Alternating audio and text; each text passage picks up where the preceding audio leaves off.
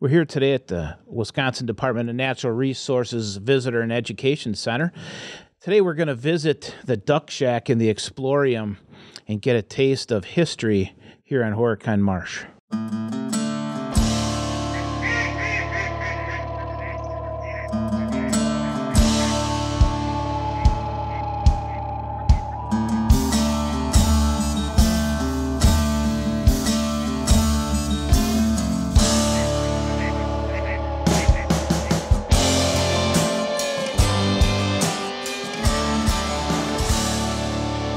Wildlife Federation's The Hide.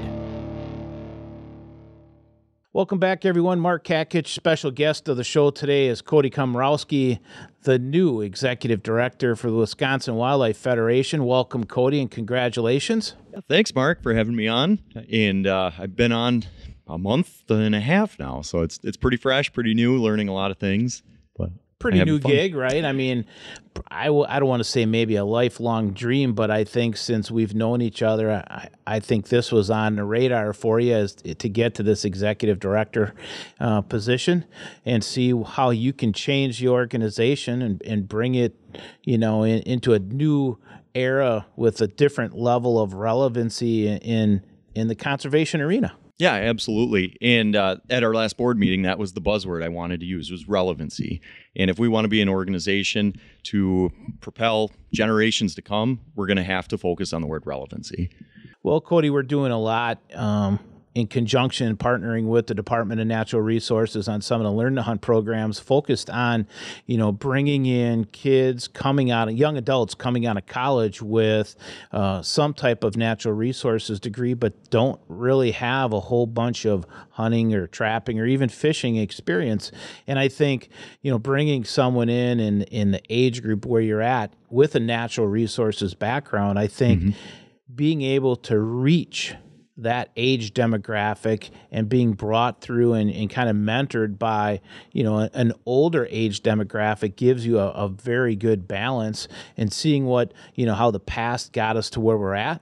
And then how we're going to go into the future together. And I think, you're the man to do it. I hope I am. I mean, there's a lot of work to do in Wisconsin and just in the natural resources field in general in the state. Well, let's start, Cody. Tell us about you. Tell us about how you became the executive director. Oh, gosh, I'll start way back when. So I've been out of college about 8 years now. So I grew up in the La Crosse area on the western side of the state, was chasing all sorts of critters outside on the Mississippi River, hiking, camping, and I had a deep passion for natural resources, and that kind of steered me in the direction of going to college, studying natural resources. And I tell everybody I was terrible at math and science, but Amen. Yeah. And I really valued natural resources, but I was not smart enough to be a biologist, but I really enjoyed human dimensions of natural resources. So I ended up studying political science, public administration, and then natural resources focus and emphasis. And it led me down the route to pursue policy. And I was introduced to the Wisconsin Wildlife Federation as a freshman in college. And I've been involved with WWF ever since, as a board member, as a Conservation Leadership Corps graduate, and then later on becoming a board member of the National Wildlife Federation, and then hired on as a staff member, and then now executive director. And here you are. And right? Here I am. You're holding the reins of the beast, taking us in, 2024, 2025, and beyond. And I think one of the things that you mentioned is the CLC program, right? And I think, later when we do a show on the CLC, it kind of will focus in on that younger generation going to and coming out of the School of Natural Resources, as well as, they don't have to be University of Stevens Point. Yeah, to participate, right? Any college can participate. I think what a great program that is. And if you take a look at who has graduated from that program and where they're at, wow, they're already leaving lasting impressions and deep roots in the conservation world, right? Yeah, and I was just at the Wisconsin Wetlands Association conference in the past couple days, and I bumped into a couple CLC graduates there, and they're water biologists, fish biologists, foresters, wildlife biologists, and it was really cool to see where they've started and where they are today.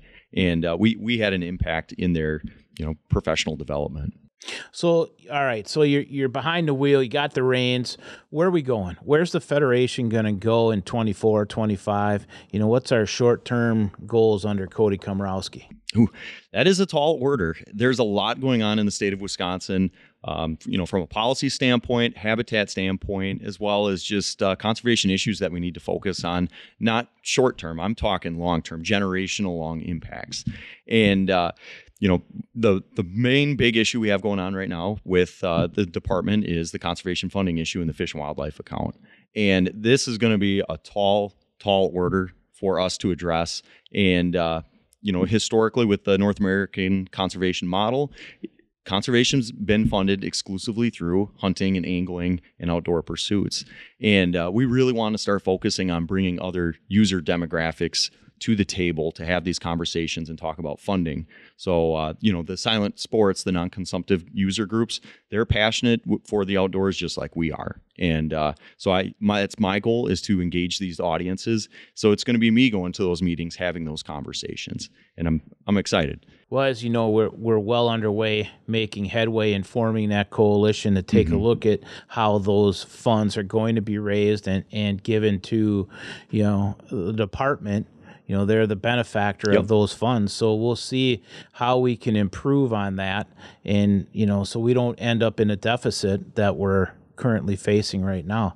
You got, wind farms potentially in the near future. You got solar farms coming up, right? We got other legislative topics on the agenda, right? There's a bunch of bills that have just passed another slate, they're looking at for late 24, possibly early 25, dealing with conservation. We just came out of, I'm still feeling kind of bruised, wolf management plan. The next 2 years are going to be filled with a lot of work. And I think, we have to generate support from the public as well as our affiliates. I mean, the Federation has well over 200 affiliates, and, we need to grow that. And how does that fall into your future? The affiliate model and the grassroots structure of the organization is truly one of a kind. There isn't another organization in Wisconsin that does it like we do and does it well. We cover every corner of the state of Wisconsin, and an affiliate is a local separate nonprofit or rod and gun club that chooses to affiliate with us and help us achieve our mission work. And I think we're at like 215 affiliates right now, and predominantly hook and bullet focused. And my goal is to try to bring in other groups and demographics. Obviously, we have to, support our historical kind of roots as an organization and keep that going, but also in getting some additional viewpoints with the organization as well. We just wrapped up our calendar sales. George Meyer hit the ground running last year, and he probably wore out a couple pair of tennis shoes and tires peddling calendars all over the state. We hit record levels of calendar sales, and it comes to the basics of fundraising, and that falls underneath, the purview of the executive director as well. And I wish you the best of luck, raising millions of dollars for the Wildlife Federation. Yeah, it's a challenge. And right now in America and and in Wisconsin especially, we're having a very large demographic shift from the baby boomer generation. So right now we're actually experiencing, and it feels maybe like a podcast or a financial podcast right now, but we're experiencing the largest transition of wealth right now. So that could play a really big... I don't have any. Yeah. Just want to let you know. Don't ask. Yeah, and it could play a significant role in ensuring long-term sustainable funding for organizations. And the Wisconsin Wildlife Federation is well suited to be involved in those conversations. And talking about demographic shifts, we're also talking about hunting and angling recruitment as well. A lot of the baby boomer generation engaged in those activities, and the recruitment for previous generations, my generation included, it's not as strong as it was, and that's leading to the Fish and Wildlife account deficit that we're having at the department today. So, Cody, all that being said, you got to be happy, right? Yeah, I'm thoroughly enjoying what I'm doing. It's great to meet new people and share passions with everybody. You have a good slate of mentors to learn from. Pretty soon you're going to be probably standing in front of the Natural Resources Board addressing, Bill Smith and his colleagues on the board. Next week. Right? We just had a meeting with wildlife leadership, Eric Loebner and above, and that was fantastic, kind of stressing the importance of partnerships. Yeah. And to end this today, what are some partnerships that you see a great value in here coming into 24-25? One partnership, and this might be a little bit more of an umbrella approach, but working with industry, working with commerce. I mean, Wisconsin is a very heavy recreation-based economy, and really bringing those key businesses to the forefront, I think, is highly important.